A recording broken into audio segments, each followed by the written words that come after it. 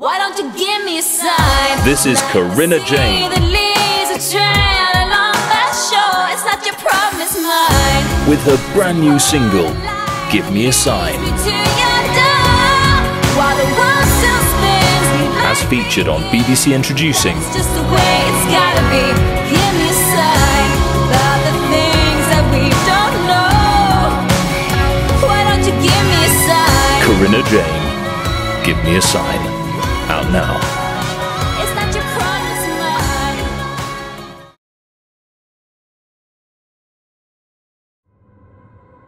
mine. My dad has been a bit strange ever since he returned from Le Pouce. Loralyn, you work best under pressure. Yani, Beauty, TV. Hello, I'm Sophia Jessica, and welcome to the Fan Carpet. It's wonderful to speak to you today. So how's everything going? Very well, you know, Yeah. very happy. Things are picking up again, filming and stuff, so it's so nice, you know. Okay, brilliant. All right, so if we go back to the beginning, was there a defining moment for you to get into the entertainment industry? Yeah, well, I always knew I was an actor. Since I was a kid, I was kind of obsessed with it. So I started as a child actor, but I have kind of some memories when I was 5 or 6. And I'm asking to my mom, like, is there an audition? Is there something coming up? And I remember my mom at the time telling me, yes, work on a birthday party. And in my head, I'm like, I think she's lying to me. It's just bullshit. It's just me to be happy. You know, she wants me to be happy and busy. But it's a clear desire since I was a child. I always felt connected to that industry and being an actor and being an artist. It's in my life. Great. Did you find yourself putting on shows and things for your family and friends? Yes, I did. As a child actor, I was doing a lot of popular TV shows here. You know, the family at first are very excited and happy and supportive. Then when they understand you're working 24/7, cancel the holidays, don't go to school, out of the blue, you know, they don't want you to be in this industry anymore, but it's too late. You already put the fingers in the plug, you know, and you're already addicted to it. So it's you know, when you're young, they're happy. Eventually they realize the reality of this job, which is you have to commit a lot and it's a lot of sacrifices and hard work. And sometimes they wish you do something more conventional and safe. Yeah. Yeah. Yeah. So what was it about your character in Nightbook that stood out to you to make you want to play her? Well, to be honest, it was lovely for me to play. She's pregnant in the movie, and I have 2 kids myself, but they're nearly teenagers now. I had them when I was really young, and there was a real appeal to me to be able to connect to that period of my life, you know, of being pregnant.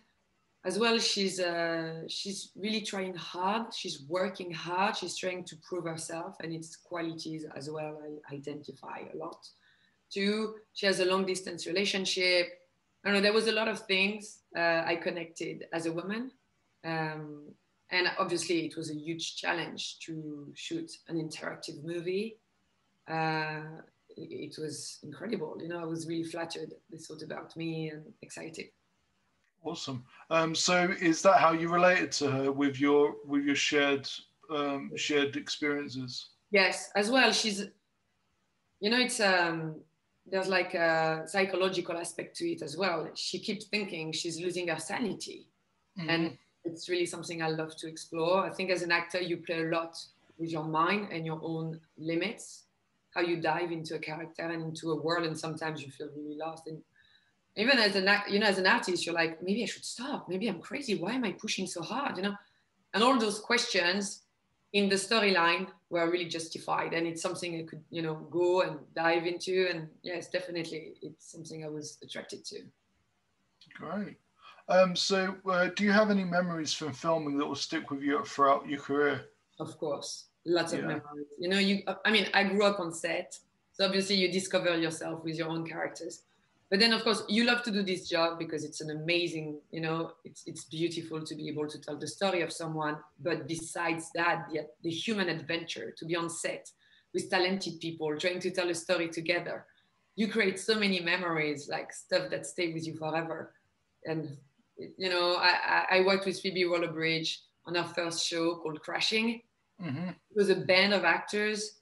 We are very close to each other. We have the best memories from that set. We were just laughing all day long and creative. And it's just some memories are, you know, that's really worth it. You feel sometimes it's a tough industry, but for those moments, it's completely worth it. Yeah, absolutely. Now, I understand that this was shot remotely. So how did you find working with Alex Lightman? Oh, wow. Alex was amazing. It was really interesting because we had a lot of rehearsals, body work. As well, we had intimacy coordinator because some of the scenes, even though there was no love scenes involved, it was to deal with the pregnancy and like stuff I can't spoil. But he was really careful. He was really present for me, even though we were, you know, countries apart. It was a real collaboration. I feel, you know, you don't have a choice because you're online. I mean, he really took care of me, of my mental health as well. It was a tough shoot, to be honest, because we had so many journeys to explore, and it's horror and it's a psychological thriller. And I was on my own doing everything, you know, the light, the sound, acting, clapping, plugging the computer in the morning and stuff like that. So eventually you do love this job because it's a team. There was a team, but in my reality, I was really lonely. And but Alex was really here for me. I felt really connected to him, and he gave me a lot of freedom as well to explore all the darkness of the characters. So that's really good. So Nightbook is pretty unique in the sense that it's an interactive film. Was that part of the appeal for you? Yes, completely. Obviously, I didn't know what it would be. I mean, the continuity thing is insane. And how you film it as well. You film by unit, meaning sometimes you have 15 sequences because it's option A1, A2, A3. So you just do all these options. Then you go back to a medium place and you go back, explore the whole different journey. So it was really, really hard as well. You know, it's only on you. So even though the other actors were online with me, like on Zoom, I mean, you have a big responsibility. And of course, you don't want to fail, and you don't, you know, you want the shoot to have a good rhythm and stuff. But it means learning many, many, many, many things, many options, and each time try to find some truth in it. So of course, it was a huge appeal, but I had no idea how we were going to do it. The script was more than 450 pages when a regular script is 100 pages or 120, you know. And yeah, it was a lot of work and like crazy gymnastic, you know, to say, okay, where was I before? What are we doing? Oh, okay, we're going on this branch of the story. Okay. So this didn't happen, or this could happen. I mean, Alex was completely on top of it. He had a shot. I think it, you know, something from video games and stuff. Mm-hmm. So it was more like a visual thing. He could see the story on paper. Obviously for me, this wouldn't work. I could only work with emotion. So it was like, okay, I go on this emotion path. Now I'm going on this one. It was a lot of work, but really, really a privilege and exciting for an actor because you can really stretch and your character could really go in different directions, you know, all the possibilities. So it's really good. Was it all mapped out in the beginning, or was there room like to play around and go in different tangents when you wanted to? I would say not storyline wise. I wouldn't be able to say, oh, maybe she can do that, you know. But line wise, completely. If something wasn't natural for me, it was really important. You know, we connect to how they speak. We own the character and the language and stuff. So, you know, with the relationship she has with her fiancé, with her dad and stuff, I could use my own vocabulary, especially because I'm French and I'm addressing my dad sometimes and stuff. So we would, you know, of course, for this, they were completely open and we could change. But storyline wise, it was very complicated and there was no way I could get into that. Great. So this is more of a horror psychological thriller, but do you have any preferred genres and any favorite films and TV? Somehow, weirdly enough, in the UK, I did a lot of comedies when actually I never did any comedies back in France. It's really not my thing. maybe there's a weird connection for me with British humor. I'm not sure I get it actually. I'm not sure why I'm funny, but like when I started in the UK nearly 10 years ago, I was mostly working like Phoebe Waller-Bridge, Matt Berry, lots of people, you know, were like very, very good in comedies. That's not my favorite genre at all. I actually like drama. Yeah, that's definitely, you know, I love to look for some truth and put myself in danger. I love action as well. You know, I love extreme sports. I used to skydive. I'm a big fan of boxing as well and stuff. So, you know, I love all the action stuff. But generally, yes, I would go for drama. And I mean, it was my first horror movie. And that's definitely something that I connect with as well. Okay. So what would be your dream role? Well, I think, you know, I'd love to play a sexual badass, something like that, a mix of strong female, owning yourself, owning your sexuality, owning my age. I'm 40 years old. You know, I think it's an amazing time for women. So I'd love to be able to, you know, do something with a strong female character. And that requires action as well. Maybe a Marvel. I'm not sure about the sexuality though. Oh yeah, that'd be cool. Yeah, that would be nice. yeah, that'd be yeah. Well, Marvel have been killing it for like over 10 years now. So Yeah, you know, so, yeah, stuff. and they just released Black Widow. So, Yeah, exactly. Yeah, so why not? Are there any other aspects of the entertainment industry that you'd like to pursue? Yeah, well, obviously, you know, I think because I started so young, eventually, it's, you know, it's amazing to be an actor, but I do feel there's a time as well where I'd love to produce. I'm writing, and I've been like sometimes producing stuff, and it's something I think I have the right energy for it. I love to when I believe in a project, and when you believe in a story, it's not so much about creating something for yourself or for your friends. It's really about connecting with a story and feeling like it's an amazing opportunity for people to jump in because there's really something you can defend and a story to say. So that's really something I'm into. And writing, I think my writing is probably a bit too, you know, female, funny. I'm writing more comedies actually, even though it's not my genre as an actress. But I don't think writing is just nice, you know, because I don't know, I think I read so many scripts. Sometimes you just, and so many things happens in my own life, obviously, like everybody else. So many stories. I'm like, oh my God, this is so good. So of course I capture all those moments and I wrote a couple of scripts, but that's not my passion. I think it's really, really hard. And, you know, it's, yeah, hours behind the computer. It's really tough. I actually prefer producing because you get a team together, you find the right people, and it's amazing to find, you know, your crew members. You know, when you find the right person, it's so exciting. So Yeah, I'd love to go through as well. absolutely, awesome. So how did you find working with Colin? Because obviously he's a legend. He's amazing. I mean, we had such a good connection.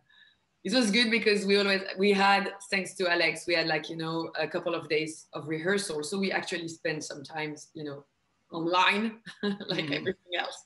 We spent some time online. He's a lovely man. He's so talented. Very, very good actors.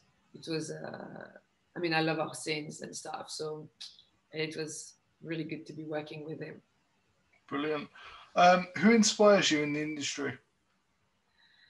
Well, I think, you know, I'm really lucky. I'm working in a time where lots of women are really active in this industry and, you know, changing and bringing strong content. Obviously, my friend Phoebe Waller-Bridge I'm one of our biggest fans.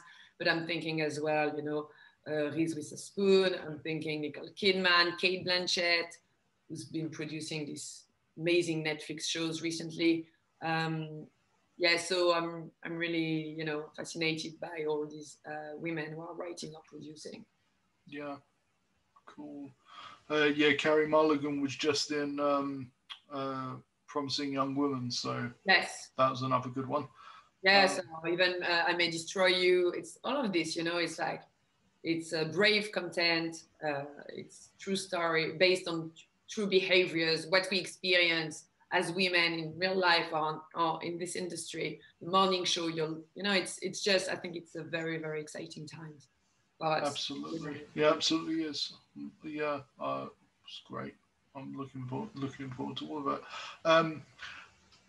With the popularity of streaming services like a Netflix, what do you think the future of cinema is? I am such a big fan of platforms, I've got them all, Apple, Netflix, Amazon. I think, for me, it's, yeah, even though my generation obviously was cinema, I grew up, going to the movies, and I would go like several times a week.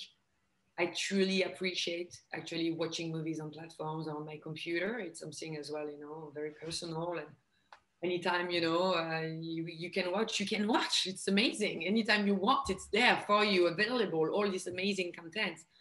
I don't know. It's obviously I haven't been back to the movies. It only reopened now recently in Paris. And I was trying to remember last time I was in the cinemas. It was nearly 2 years ago because I was in London doing a play just before lockdown. I was at the Young Vic. So I was working every night. I was recording something daytime. So I haven't had the time to go to the movies for so long. I'm sure, when I'm going to go back, I'm going to feel emotional. And, of course, I have memories of movies and to be in this room and actually have a shared experience with other people, with strangers. And you can feel the room, you can feel the emotion in the room when something happens. And it's beautiful. Well, actually, now I just remember what was my last movie, Once Upon a Time in Hollywood. And, and there was this moment when Brad Pitt removed the t-shirt and there was this silence in the room. Like, oh, and like this moment where there was a silence and then everyone in the room broke laughing. And, we were just all laughing and it was a collective, emotion. And, so I think there's space for everything. I believe, sometimes it's hard for independent movies or young creators doing TV shows, creating series and stuff. It's hard to get a place in the movies. It's really difficult. You need, here in France, the financing side is, you need a channel, you need a distributor, it's really hard for independent movies to get to have a release. I believe the platforms actually might be, they're looking for content. It might be easier for young people creating. I believe there's space for everything, and there's definitely more spaces for actors. So I'm very happy, we can be in the movies, be on TV, and be on the platform. So yeah, as actors, it's exactly the same, it's like this movie being released on Steam and PlayStation, Xbox, all of this. I'm so happy because you access people's home and houses, and you access a lot of people. But I think as an actor, it doesn't change anything if it's for the movies or if it's for a platform. What matters is always the performance, the story, and the character. Yeah, absolutely. And it gives more variety. As an actress, it gives you like more opportunity. Exactly. And I believe with the platforms, to be honest, there's more international co-productions. Mm-hmm. Definitely for someone like me who like to, I like to act in English. It's like, I like to act in Spanish as well, a little bit in Hebrew. There's more possibilities. Like how many times do I have a big film, a co-production? Most of the time they would go for big, big names because they need that to raise all the millions actually to shoot the movie. Actually, the platforms, they're creating constantly lots of co-productions because they want to create in the country of, they want to create in every country where they have Netflix or Amazon and stuff like that. So there's more opportunities for bilingual actors. Cool. How many languages do you know? Well, French, English, Spanish, and Hebrew. Voila. A little bit of Norwegian because I shot a movie in Norway. And I did another movie about base jump, and there was a lot of Norwegian base jumpers. So I actually started to learn the language, but I can't say I'm fluent, just little things here and there. Awesome. It's a bit more than bilingual then. Yeah, bilingual is bias too. So. Yeah, well, I think, but believe me, I keep the French accent everywhere. It's not right. Like I know the language, but I can't drop the French accent, even if I wanted to. Yeah, well. Why it's your heritage, it's your home, so Yeah. Well, anyway, I tried, believe me. I took all the courses. Nothing we can do about my French accent. This is a big challenge. Right. Cool. So now that things are opening back up, what are you looking forward to getting back to? Do you have any projects that you're waiting to get back to? Well, I can't wait to go back to the UK, to be honest. And this is where I work mostly. Most of the times it could be, either on a US show or UK shows. I don't work as much actually in France as I was working a lot when I was younger. And then 10 years ago, when things shifted for me internationally, really London became my home. Well, lots of big auditions. So waiting to hear from them. And, I can't wait to just go back in the train and be back in town and film again. So we'll see. Wonderful. So where can we find you online to keep up with everything you're doing? Well, I have the TV show of Phoebe Waller-Bridge is on Netflix, but I think in the UK it's on maybe Channel 4, the website on Channel 4. 4OD. Yeah, exactly. 4OD, 4 on. I think, what did they call it? Did they change it to 4 on demand? Yes, sure. exactly. So basically, Crashing is on that. I've got as well a show on HBO called Avenue 5 with Hugh Laurie. It's Armando Iannucci, but I think in the UK it's on, is it on BBC? I think it's on BBC. So basically I've got, these two shows on, Crashing and Avenue 5. Okay, great. What about, are you active on social media at all? I'm not. You're not? On social media, I know, which is like for an actor, people are like, why? Why do you do that?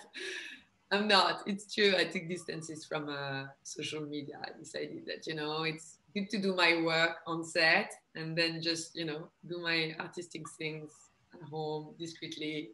No one need to know, which swimming suit I'm wearing, which handbags and which makeup and where I'm having food and stuff. No one knows that. Oh, cool. Okay. But people will see hopefully the night book, and I hope, I'm sure there will be some social media about that where, I could get access to people's comments. Yeah, there is. I think there is. I am on Vimeo actually, like all my reels and stuff are on Vimeo on the Dray, so people could see my work there. Great. And what are you hoping audience will take away from Nightbook when they get a chance to play it? Well, I'm like, I don't, I just, I hope people will have, will play it several times actually. I hope they'll enjoy it enough to see all the different journeys, because we went in very broad directions, different directions and stuff. So, first of all, I hope people will like it, enjoy it, and then we'll want to play it several times just to see how crazy the story is and how far it could go. Yeah, with other games that I've played from Wales Interactive, they have various things that you can unlock because we've covered two others before this. Oh, really? It was. You're more experienced than me, actually. Because the Complex and then 5 Dates. So you put, I heard of 5 Dates because that's the one they shot just before. Did you enjoy it? I did, yeah. I thought they were great. My God. Yeah, I really enjoy them. I don't have an Xbox or a PlayStation, so I play them on Steam. On Steam. It's great, and it's wonderful to be able to have that. Yeah, and they're really fun. I really enjoy them. Wow. Well, I can't wait. Even Nightbook, I really enjoy. Can I find 5 Dates on Steam? Yes. It's on there. Yeah, it's on there. Yeah. I should try. Yeah, because I downloaded Steam now. Okay, I need to download the thing if I want to play my movie. I'm actually not really a gamer, so of course it was like, how does that work? I don't have the right system. I have to update my stuff. But okay, I will try. They're on there. But yeah, I enjoy them. I'm never sure whether to call them a game or to call them a film, because it's an interactive film. So yes, my experience, obviously, the only experience I had was on Netflix with the Black Mirror Bandersnatch. I played it several times. I was like, no, each time I was dying, I was like, no way, I'm sure that was the other direction. I should have took the different branch. I really enjoyed that. So, you know, I can't wait to explore it as well. Yeah. Excellent. I asked the production, I was like, okay, can I have a link, you know? So even if it's just one direction, they're like, no, you have to play it, you know, you have to, I'm like, oh, okay. Cool. Yeah, I'm looking forward to unlocking some more of it. Okay, wonderful. Yeah. All right, well, this has been wonderful. I will leave it there, and yeah, congratulations with the film. And yeah, I look forward to whatever you do next. Thank you so much, and I hope you'll enjoy playing the film. Yeah, I enjoyed it the first time. Thanks very much. Take care. Merci, ciao. Take care. Bye. Thank you for watching The Fan Carpet. Please follow us on Facebook, Twitter and Instagram for more content next time. Yes, please.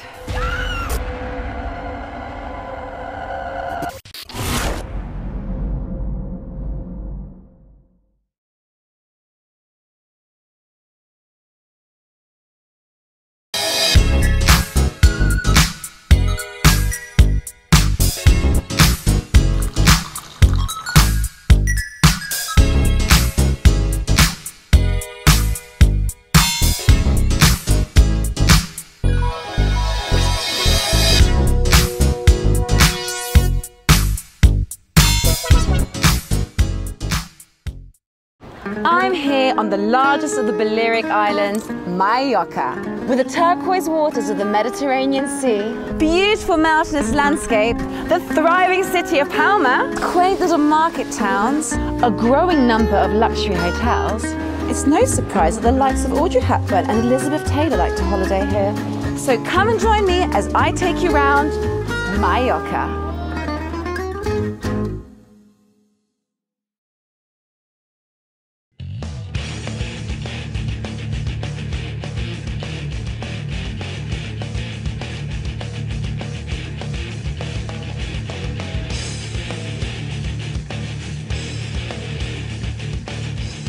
Thank you for watching The Fan Carpet. If you like this video, be sure to click that thumbs up button at the bottom of your screen.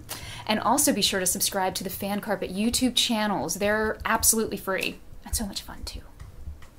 Be sure to check out the official website, thefancarpet.com.